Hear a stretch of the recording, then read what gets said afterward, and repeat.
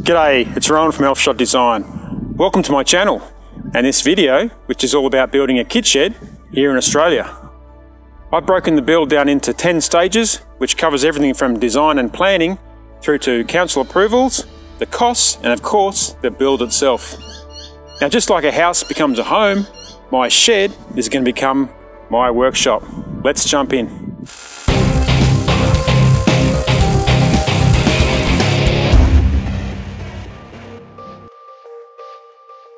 We've already got a tin garage. I'm going to convert that into a clubhouse and build a new shed beside it. As I like to do sometimes, I've started with a 3D sketch, which helps me move things around and visualise how much space I need. You could use paper, but I've just made rectangles digitally of all my major workshop elements. Although there's 2 roller doors, I only intend on keeping one side accessible to get vehicles through. Any tool stations on that side will be ones I have caster wheels on, so if I ever need to get something through, I can just wheel them aside. Some other considerations I factored in included insulation for temperature extremes, practical access for the shed from the house, extra height to help fumes dissipate, good drainage to ensure this never happens, and lots of PowerPoints and really good lighting. You can see some plans forming for the clubhouse next door, but this will have to wait till next year. I looked around at various manufacturers and ended up going with Bestsheds because I knew a few people who had them and they seemed to have good prices and supporting information on their website. Based on the outcomes from my planning, I chose a 10.5 by 7 metre shed with 3 metre eave height. It also includes 2 electric roller door motors, a personal access door and a window. I specified to have the back left open so I could join this to my existing machinery shed. I recently built a custom box gutter to join the other 2 sheds. The big gutter ensures no water overflows during wild storms. So I'll do this again, join the new shed. I'll offset the new slab by 250mm to allow for that 250mm box gutter. The cost for my shed, including the roller door motors, was $10,500, but I bought a heap of extra air-style insulation to use later on the clubhouse. Without the insulation, it would have cost about $7,500 for the shed kit. That also includes the $330 delivery fee. There was a 6-week lead time on the order, so you've got plenty of time to start the paperwork with council. The rules are different across the states and councils, so I'll just cover the things I had to do here in rural New South Wales. If you value what's in your shed, you're going to want to make sure it's covered by your home or property insurance, so it's worthwhile getting things certified, even though it takes longer and costs more. Since my shed's over 50 metres squared, I had to submit a development application. I look at various things like distance to neighbours, bushfire zones, environmental impacts and other considerations. There are 4 basic steps to compliance, and this is kind of boring, so feel free to skip ahead if you're not interested. To submit my application to council, I needed to provide the following forms. I named all my files sequentially to keep track of everything. Development application, construction certificate application, statement of environmental effects, bushfire assessment report, property sketches showing the boundary setbacks and distance to the main dwelling, construction quotes to validate the total declared costs, engineering plans as provided by the shed manufacturer, this is usually included in the kit price, and also the structural certificate, which is also provided by the shed manufacturer. The total cost for the submission to council was $650. Meanwhile, you have to decide if you want to build the shed or appoint a builder civil contractor. If you appoint a builder, provide their license number to council on the notice to commence form. For me, I wanted to build it myself, so I had to apply for an owner builder permit. To become an owner builder, you have to have an active white card, technically called a general construction induction card. To get this, it's an 8-hour course, either at a registered training facility or a live virtual classroom. The cost of the white card was $150 and the owner builder permit through fair trading was $179. Now you're all good to go, almost. You still have to appoint a certifier so you can line them up for the first inspection. You have to choose if you'll appoint a private certifier or just go through council. I decided to go through council. There are 2 more forms. There's a form for appointing the principal certifying authority, in my case I chose council, and there's also a notice to commence work form, which has to be provided at least 48 hours before any earthworks commences. Total certification fee, $601. In my shed, there are 2 physical inspections. The first one must be done when you've got the site levelled, the formwork, plastic and mesh in place. The certifier will need to check the depth of your holes and make sure you've prepared the slab properly. It gets a bit time critical here because you want to have the first inspection done shortly after the formwork's prepared, but as soon as the inspection's done you want to have the concrete coming in. Ideally you can do all this within a working week, and council are fairly responsive when it comes to booking your time. For my shed, council were happy just to do 2 inspections in total. One of the things they look for in the final inspection is how well you've dealt with stormwater to make sure you've got drainage in order. Once that's good, you get your certificate of occupancy and it's all done.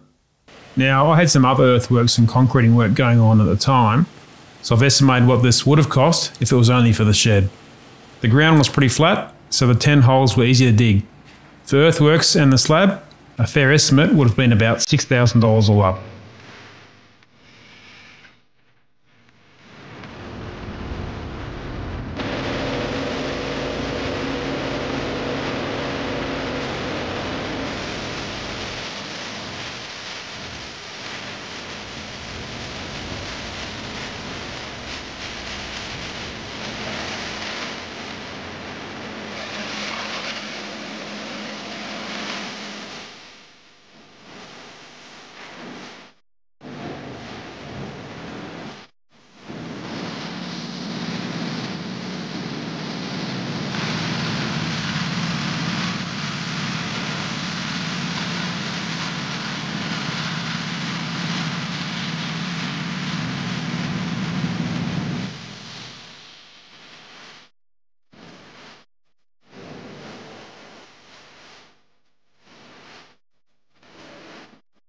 I just want to say before I get into the build, I'm not a builder or a tradie, I'm just a DIY guy, figuring stuff out and making a few mistakes. If you've got some useful suggestions, please add them to the comments below. But if you're a keyboard warrior and just want to have a whinge, go and do it somewhere else. I let the slab cure for a couple of weeks, which gave me time to read through the installation instructions a couple of times, which are available as a PDF on the Bestsheds website. The first thing I did was get everything laid out and easily accessible, because once you get going, you don't want to be wasting time looking for which box something's in. I separated the rafters and top hats, opened all the boxes, and made sure I had a clean workspace. After you've marked out for posts, you assemble the rafters, and I used the slab as a reference to ensure the rafters were the same angle on either side of the apex. I wanted to try and build the shed myself so I could work around other priorities as well as the weather. My wife ended up helping a bit when we stood the frame up, and I will say that at that stage you really do need some help as things start getting pretty heavy. Assembling the frame is pretty straightforward and can be done pretty quickly.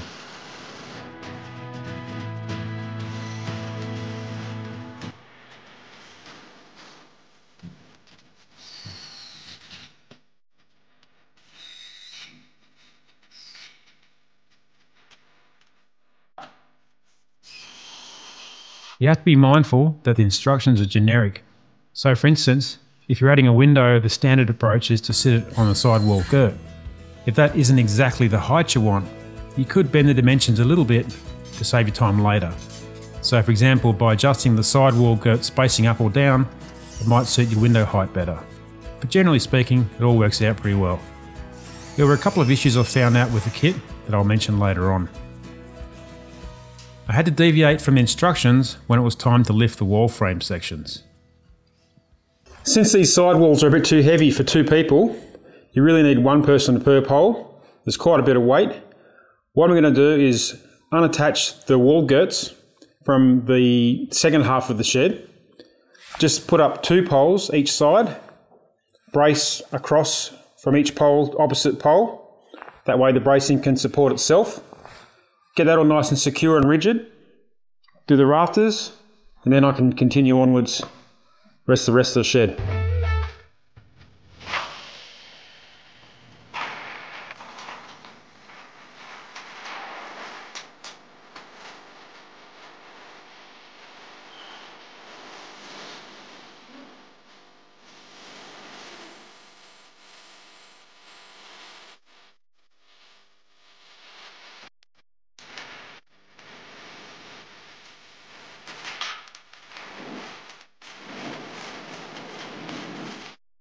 Fortunately for me, I had the machinery shed roof to use as scaffolding. By starting at that end, I had a good platform to secure the first rafter. At 3.6 metres high, these buggers get really heavy, and I would strongly recommend getting hold of a scissor lift so you've got something powered to raise the rafters vertically.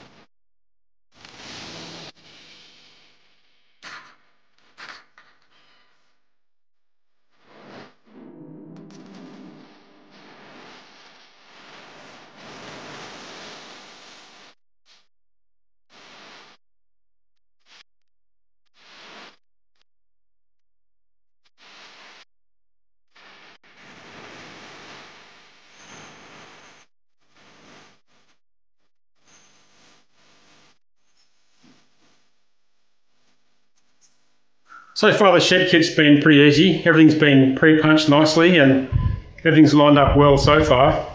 It is a pity the knee braces weren't also pre-shaped as well. A little bit of mucking around with the grinder on these, but can't get everything, I guess.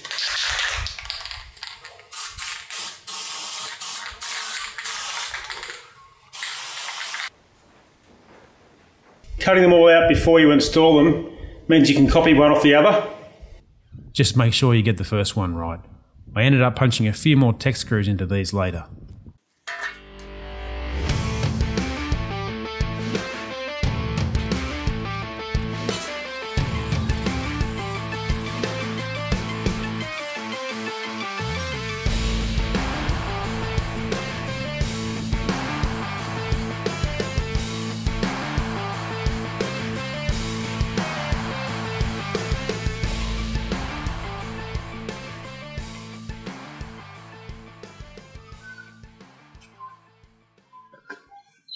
So here we are.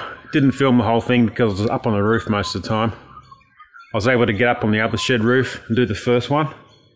So that's a nice and easy start. So you're supposed to overlap the air cell by 50mm for the roof with tape, or 150mm without tape. But on the walls, you butt joint it. Since I've got one continuous piece going over the whole lot, I had to make a decision whether to butt join the whole lot or overlap the whole lot. So I've done an experiment here for the walls with an overlap to see how much of a bump it creates. I think the impact's pretty minimal, so I'll just use a 50mm overlap for the air cell and sheet over that for the whole thing. I'm using some 72mm reinforced ducting tape to join all the air cell. I had to purchase this separately, about $30 a roll. Needed 2 to 3 rolls in total. Also got some self-adhesive foam spacer biscuits, which help you maintain airflow between the insulation and the iron. It's important to maintain around 40mm gap since the air cell is designed to protect against radiant heat, not conductive heat. When the surfaces touch, you're allowing heat to transfer conductively through to the inside. I bought 3 bags of biscuits for $100, and this was plenty to do all the walls. For the roof, you just let the air cell sag about 40mm between the purlins. I didn't measure this, it just kind of sags about the right amount without any real effort.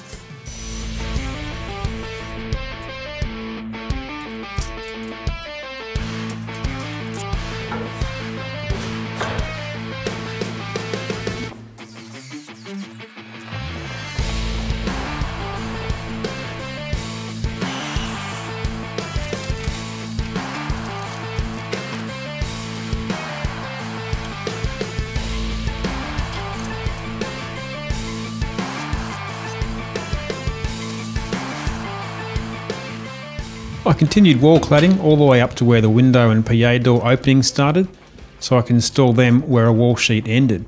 This meant I had a nice factory edge of the wall sheet for one side where the opening started.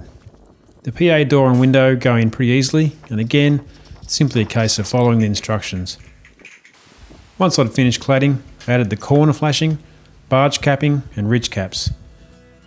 Here I'm levelling for the roller door headers.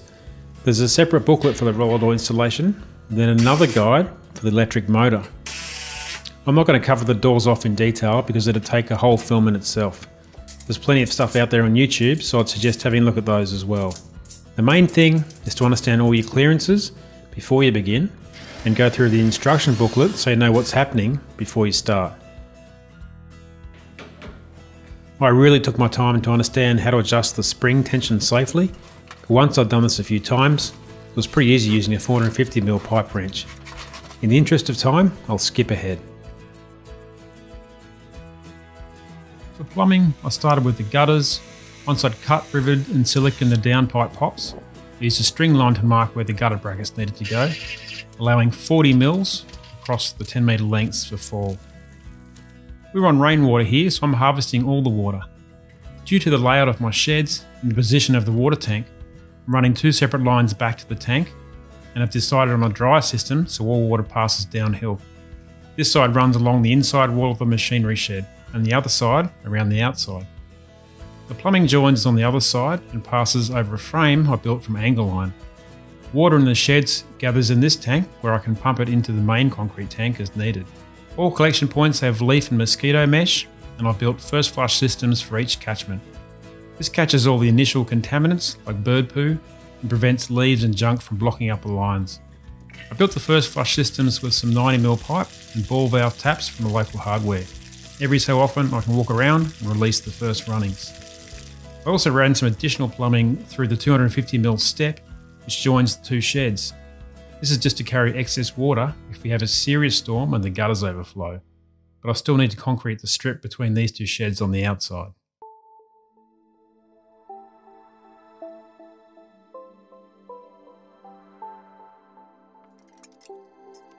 I'm using a sealer called Pave Coat by Newtech, as it comes in a 20 litre drum and is fairly priced. My floor is going to get pretty beaten up over time, so I didn't want to throw too much money at it. I also wanted to match the machinery shed floor, which is quite uneven. First step was to use a concrete cleaner on the old floor, then an etcher across the whole slab. I let this dry out for about 4 days before applying the first coat of Pave Coat sealer. For the first coat, I thinned down with 20% thinners, so the product has a better shot of soaking into the concrete pores. The roller I used is designed to handle solvent-based liquids, as the cheap ones can start to fall apart. I've estimated a total cost here, but since I did the machinery shed also, I actually spent a bit more than this, and I've got another half tin of Pave Coat left over for touch-ups.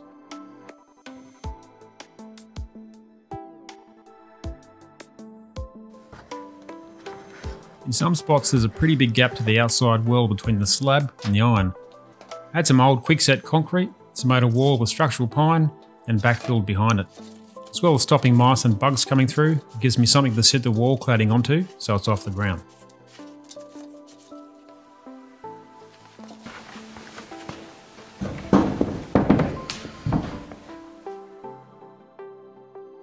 Here in Australia we have a product called Structaflor, which is a flooring product that clips together with the yellowtongue. It's super strong, it's moisture resistant, and it's got a nice flat surface. It's perfect for hanging tools and building shelving with.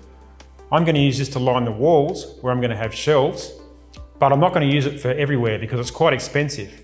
Plasterboard, or gyprock, is around half the price, so I'll use plasterboard for the sections where I don't need to hang things, like up high. But for the rest of it, this stuff is excellent. You just want to make sure all the weight is going into the floor because it's pretty heavy. With the inside of a shed, you've only got 4 walls to hang stuff. So what I'm doing here is building a pantry. Now that little room will allow me to store some things I want to keep dust free, like paints, keep them nice and dark and out of the light. Also gives me the chance to hang more tools. And I'm also going to include a little inset. So the workbench that runs along the front, my drop saw can sit on, and the depth of the drop saw can sit inside the inset. I'll go inside the cupboard, then on the inside of the cupboard, I'll use that as a feature for shelving and putting stuff on. So everything sort of works together, and it's killing a few birds with one stone. Here's a shot showing the workbench, and I've started building some tool modules. Normally my YouTube channel is for making industrial style things like these, and all these have their own build videos on the channel. While this shed building video is a little bit outside my usual genre, I do have a heap of neat workshop organisation ideas that I'll make videos of, so subscribe if you want to see some of those. So let's talk a little bit about electrical. While I'll have a crack at most things, I always leave electrical to a licensed professional. Most of it comes down to planning what you need now and what you think you'll need later. My electrician installed new RCDs on the board that comes into the garage. Each one is now itemised, so if something trips, I don't lose power to everything. Make sure you get an electrician to label the RCDs, as they often don't, and it's a real pain remembering what does what. I'm only on single phase here, but I do have a lot of 15 amp tools, so I've got a few 15 amp points at each end of the shed.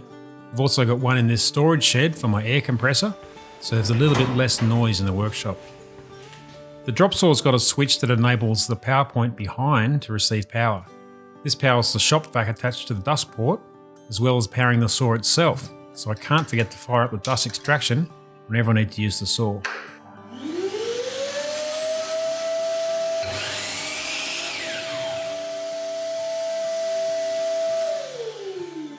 I've got a similar setup over here.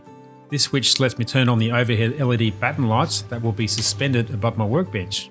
Speaking of lighting, I've got 10 double LED batten lights in total, 4 in the machinery shed and 6 in the new workshop. These have adjustable microwave sensors which work a little bit like sonar. The sensors baseline distances to objects and trigger if those calculations change. They're a bit smarter than basic infrared lights, but you do have to tweak the settings. I've got mine so they come on when I'm within 3 meters of each light, so it's quite handy when walking into the workshop and not having to flick any switches. If the roller doors are open on a bright day, the lights won't come on at that end. Apart from that, I've got lots of power points and everything going through conduit since it's a metal shed. It's hard to put a cost on all this because there are so many variables, but I can say the 6 LED lights in the new workshop provide ample lighting for that section of the room. You could be paying an electrician anywhere between $1,000 and $3,000, but it really is hard to say and depends on your situation. To summarise, let's start with the overall costs. And remember, some of these figures are an estimate based on a 70 metre squared shed. I've just said $1,000 for the internal cladding, but this will grow as I continue to fit out the inside.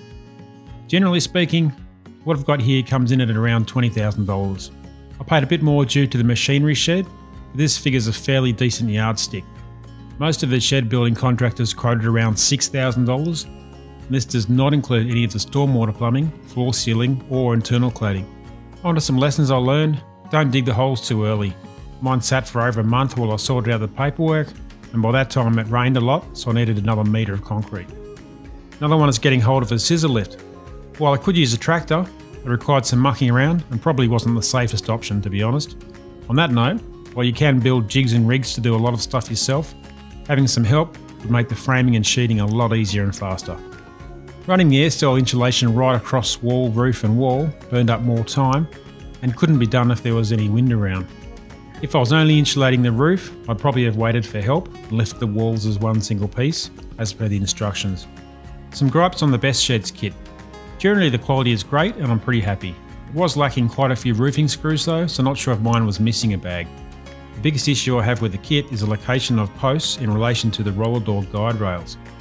If you follow the instructions as I did, the bottom plate bolts foul where the door curtain needs to come down. This could be avoided by shifting the bracket during the framing phase. In my opinion, this is something that should be revised. I had to figure out which instructions to look at for my roller doors and motors, as there are a range of models and variations to identify. It would have been nice if they packaged all the required documentation together for my specific order. But I guess in most cases, professional shed builders are doing the work, so they already know what they're doing. I am happy with the final result. The wall above my workbench will soon be covered in more tools, and I'll move on to clamp racks and all the other stuff. Then I'll be able to roll in all my large and mobile tools and start making things that I enjoy. Thanks for making it to the end. There's a lot to cover in 25 minutes, so I hope you gained something useful. Please consider subscribing, and I hope to see you in the next one.